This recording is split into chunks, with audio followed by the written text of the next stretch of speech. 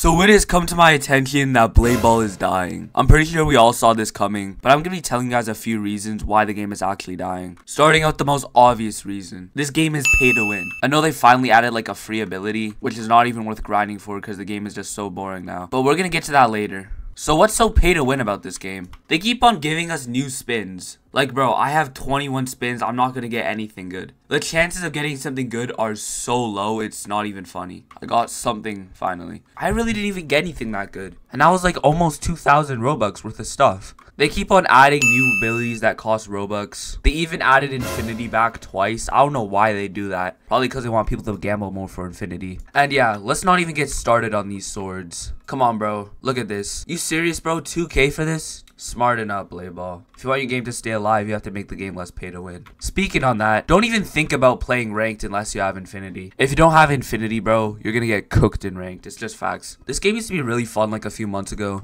But bro, as the player count tells you, this game has gone from averaging 200,000 people playing to, as the time I'm recording, 54,000 people playing. That is a huge drop in players. That's one of the biggest fall-offs I've ever seen in a Roblox game. The next thing that I think this game is dying from is the updates. The updates are just so boring. They add nothing new, nothing fun, and it's just very, very repetitive. It's usually just like a new ability that's not even good and costs a ton of Robux to get. Or it's just some bland update that just has nothing in it. It's just straight up boring. And the probabilities of even getting these abilities are so freaking low, bro. Like, I legit had to spend like 15k Robux just to get this Infinity ability. I don't even want to tell you guys how much I spent to get Phantom. These odds are really nice, right? The final factor of why Blade Ball is dying is the fact that this game is just straight up boring now. Is if you die in Blade Ball, you're just gonna be waiting in this boring lobby. Like, there's literally nothing to do in this lobby. Like, bro, 99% of this generation's attention span is literally fried, including mine. Legit in the lobby, what are we gonna do? Sit on our phones? Honestly, if I die like 2 times in a row, I'm literally just gonna leave the game.